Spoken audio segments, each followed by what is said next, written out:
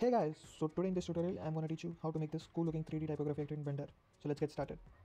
Before you start, please make sure you have the latest version of Blender installed. I am currently using Blender 2.92. Let's just first apply the effect to a simple cube and then we'll take the geometry nodes and apply it to it next. So let's start by adding a cube. Drag this a little bit up, search for a geometry node editor and then add a new node. As you can see, we'll be having two default, group input, group output. Now let's just add a point distribute node in between. So what it will do is it will distribute some random points on the plane. Now search for a point instance node and add in between point distribute and group output. What it does is it will take some object and it will apply on those points, but currently we have no object selected, so it will be empty. So we'll create a separate collection and then we'll apply it on top of it. So let's add a cylinder and a torus. Make sure to reduce the number of vertices of both cylinder and torus.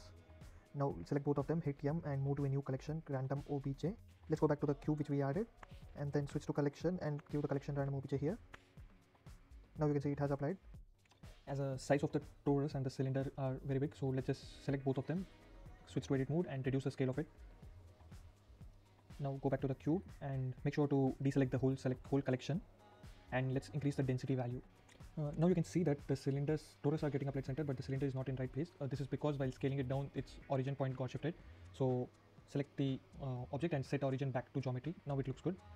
And now let's increase the density so that the hollow space is covered. And this looks good, but we see that the objects are intersecting each other.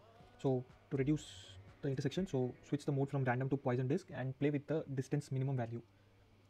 Increase the distance minimum value till you cannot see any of the objects overlapping each other.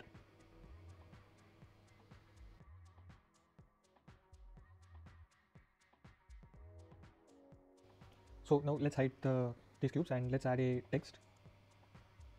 Let's take a random letter C and extrude the text here in geometry and apply a remesh modifier and change it to smooth and increase the octave depth to 8 and then hit F3 and hit search for convert to mesh and apply it. So hit new and add a new geometry node and then switch the geometry node to the previous node. Just adjust some scale and then we should get the starting effect. We see it properly so it looks hollow from inside. So to fill it from inside, so what we can do is we can apply a solidify modifier. Make sure it is applied on top of geometry modifier and play with the thickness value till it looks like it's filled completely from inside. And now just apply different materials to both cylinder and torus and it will automatically get reflected in this letter C. Now just apply some background and play with it. For more crazy ideas, you can check out my Insta page. All of these effects are created in Blender, and if you want a tutorial on any of these effects, you can just comment in the post.